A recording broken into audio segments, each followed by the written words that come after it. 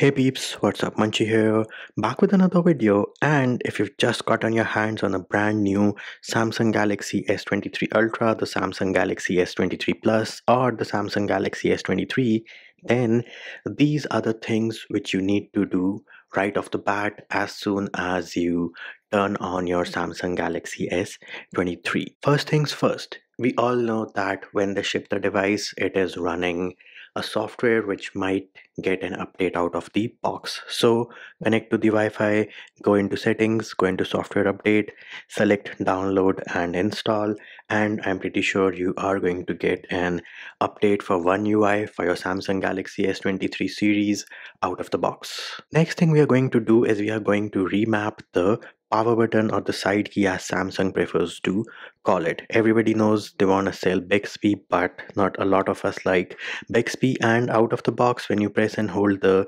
side key or what rest of the world knows as the power button, you are greeted with Bixby. How do you fix this? Well, you can go into settings, then you will go into advanced features, go into side key. Here it is, press and hold, get the power off menu, select that, bam, fixed like a boss. And out of the box, double pressing the side key or the power button is going to open up the camera application, and this you can do from anywhere. But if you want to change it to open an application, you select open app, and herein select any application which you want to. Let us say I want to open the clock app.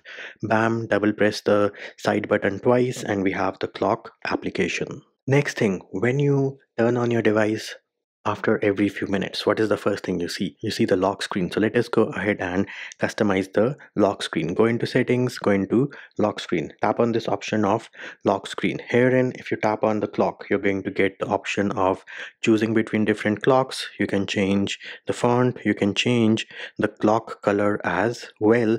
And if you do not like any of the pre-baked colors, tap on this circular colorful thing, and here it is. You can select any color which you want to and select done.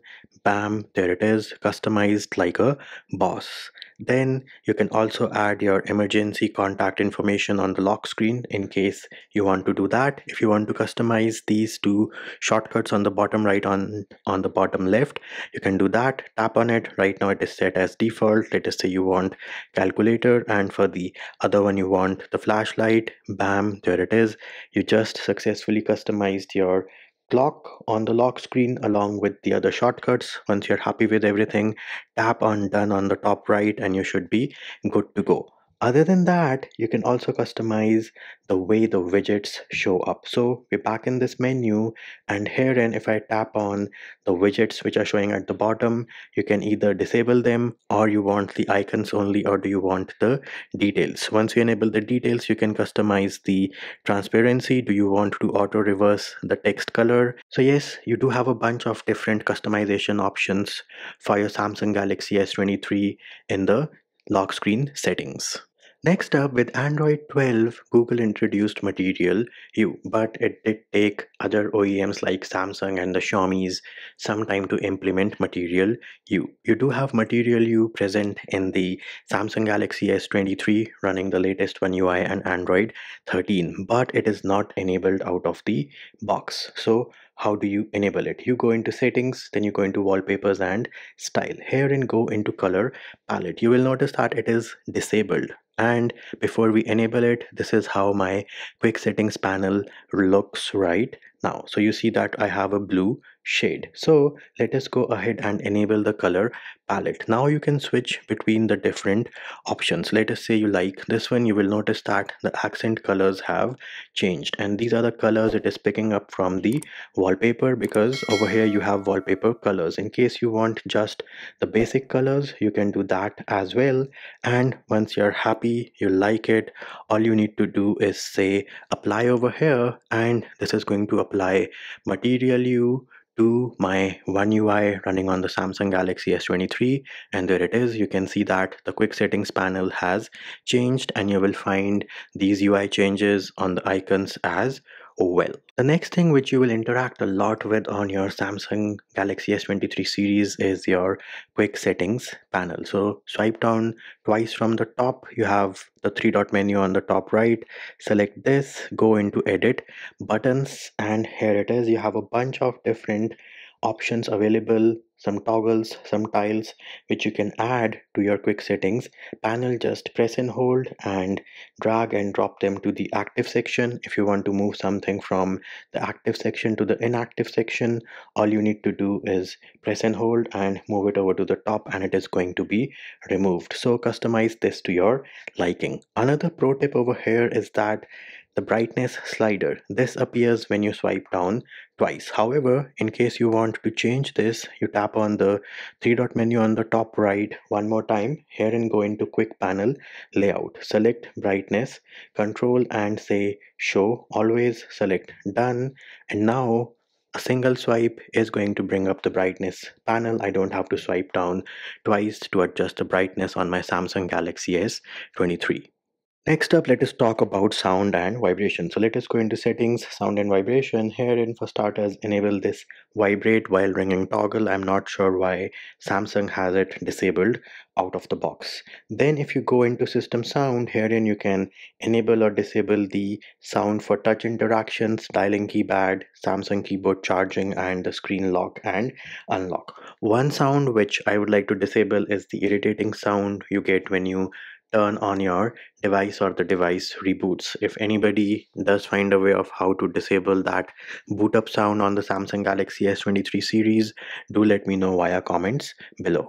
Now, just like the fact that you can configure your system sounds, if you go into system vibration, you can configure your system vibration for those options as well.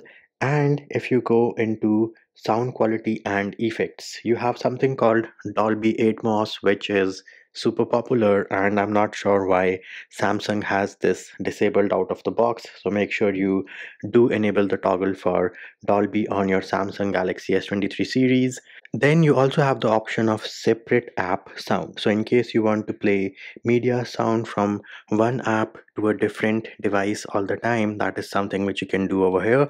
Once you enable this toggle, you will land up on a screen like this, wherein you can choose the different applications, and then you can choose your audio device. So if you want your YouTube music to always play from your Bluetooth speakers or your Bluetooth headphones, that is something which you can configure over here. Next up, if you've ever dismissed a notification and then you regret it because you didn't see it properly, this is the one which is going to help you out by enabling notification history. So we will go into settings, notifications, advanced settings, notification history, and enable this toggle. Once that is done, you should get the option of viewing your notification history in your quick settings panel. Jumping over to the display settings, which you need to enable right out of the box. For starters, make sure that you have your adaptive brightness enabled, and do note for the first few days you might have to adjust the brightness to your liking because the phone is going to take some time to learn your pattern and your preferences. Then you also have the option of dark mode, and you can always schedule your dark mode in case you want to do that. Other than that, you also have eye comfort shield, so you do not need to buy those extra expensive blue light filter glasses. You have that on your phone right here. In case you want your font to be bold, you have a toggle for that, and you have the option of choosing between three different fonts as well, along with the slider for changing the font size to your personal liking. Other than that, you also have full screen applications option and camera cutout. So apps wherein you want to hide the cutout, you can use the camera cutout option. And edge panels is another nifty feature which you do need to use. So out of the box, you have it enabled for apps, but you can enable it for a bunch of different options, which do include your clipboard, reminders, weather, and you can edit these panels on an individual basis. You can customize the color of the handle, the transparency, move it around wherever you want to. And to access the edge panels, all you have to do is swipe from the edge panel, and then to switch between the different edge panels, swipe across the existing edge panel. Now, Another cool feature which your Samsung Galaxy S23 series has but is not enabled out of the box is called navigation gestures. Out of the box, I am still surprised why Samsung has this 3 button style. But if you go into settings and display, herein you go into navigation bar. Just enable swipe gestures and it is going to switch over to the swipe system. Herein you have the option of choosing between two different gesture styles, and the one which I use is the one which comes with the Google Pixel devices. Staying with display settings, if you have installed a tempered glass screen protector and your in-display fingerprint sensor is not working or is not up to the mark, you're not happy, go into settings, go into display, enable the toggle for touch sensitivity, and this should help you out. Then let us talk about your battery life. So if you want to use your Samsung Galaxy S23 series for a long time, you want to make sure that the battery does not die or degrade fast, well, you can always go into settings and then you can go into battery and device care. Herein tap on the battery option, which right now says learning usage patterns. Scroll down, go into more battery settings, and you have a toggle to enable protect battery. Herein, to extend the lifespan of your battery, limit the maximum charge to 85%. And if you ever want to show off the reverse wireless charging feature on the Samsung Galaxy S23 series, we can go back into battery and device care, tap on battery and wireless power sharing, enable this, and bam, there it is. You can now use your Samsung Galaxy S23 to charge somebody else's AirPods, their headphones, even their phone. And last but not the least, if you want to experience some features which are still in development mode for One UI, you can go into settings, advanced feature, and then go into labs, and herein you will see features like swipe for pop-up view, swipe for split screen. So once you enable these, you can go ahead and read what they tell you to do, and you'll find some pretty awesome features over here which are going to help you with multitasking. And there it is, peeps. Those were the first things you should do as soon as you power on or turn on your Samsung Galaxy S23 series for the first time.